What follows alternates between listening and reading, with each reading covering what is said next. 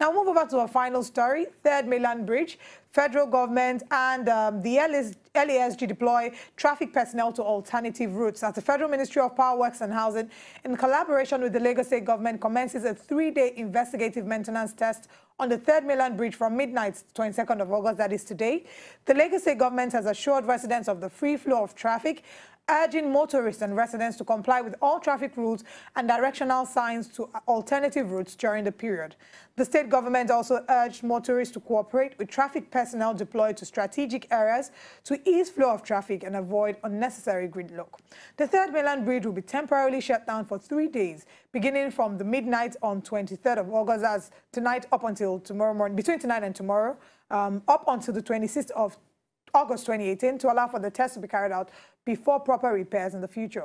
The Lagos State Commissioner for Works and Infrastructure, Mr. Ade Akinsonya, who made the appeal, said adequate personnel will be on ground to direct motorists appropriately, adding that plans have been concluded to reduce possible heavy impact on road users in the state. I'm a bit nervous about this, Leila, because even when the Third Mainland Bridge was working, we used to have a lot of traffic, and I'm wondering how we can do this. But it's important that they do these checks. The Third Mainland Bridge is now, it used to be the first longest bridge in Africa. It's now the second longest bridge in Africa. We cannot even think or fathom the idea of a collapse of the bridge if we don't carry out the maintenance. The amount of cars going on that bridge every day, we can give the Lagos State government 3 days to carry out checks so that by the end of the year, moving into 2019, the proper works can be put on that bridge. But what I'd like to say is, okay, we look at the other bridges, Echo Bridge, Kata Bridge, and we're like, traffic. This is the perfect time for Lagosians to start making use of water transportation, because water transportation is going to overtake Lagos before we know it. The traffic flow is too much. But the problem with the water transportation, one of the problems is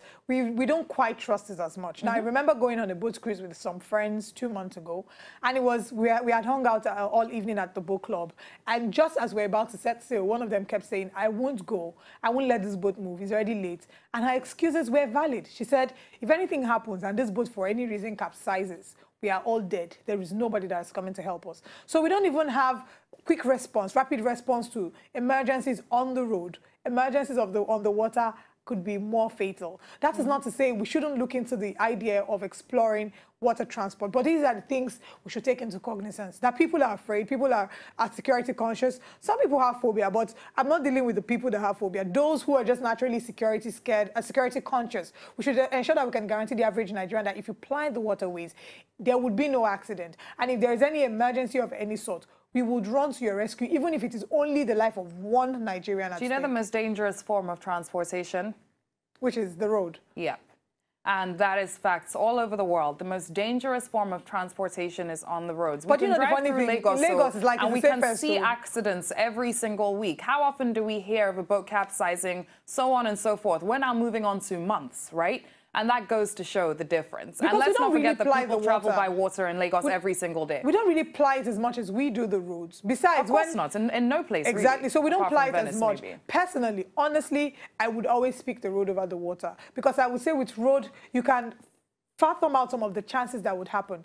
The only problem would be when there's one mad driver, you know, around the corner. But if you can drive carefully to an extent, you can influence what will happen at the end of the day. But with the water, there's really no way to see what happens. You can't tell where there's one stupid storm, one turbulence coming from somewhere. As with air, it's how some people never fly, never do domestic flights. I think what it's going to take is for sensitization and enlightenment to overtake us with regards to water transportation. It is a very valid form of transportation in certain cities across the world that need it. And one city that certainly needs it is Lagos right here in Nigeria. So let's start looking at water transportation. How can we make use of it? The federal government, at state level, are doing what they can to make it a conducive routes for Nigerians living in Lagos. So once they do that, hopefully once there's a system up and running, the same way the BRT system runs with the buses, hopefully we're going to get something like that that's going to make it a lot easier for us to actually use water transportation and feel no fear towards it. The key word should be, we should ensure that the water transport is safe and conducive.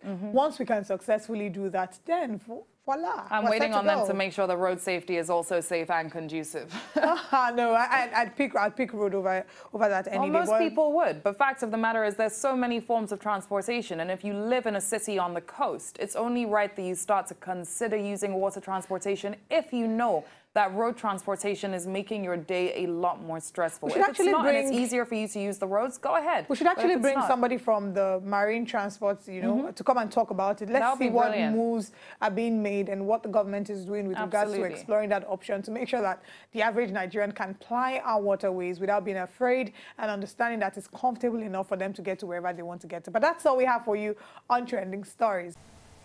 To enjoy more of these our Ogbonge videos when you just watch, press this button to subscribe on top of our YouTube page. You go love am.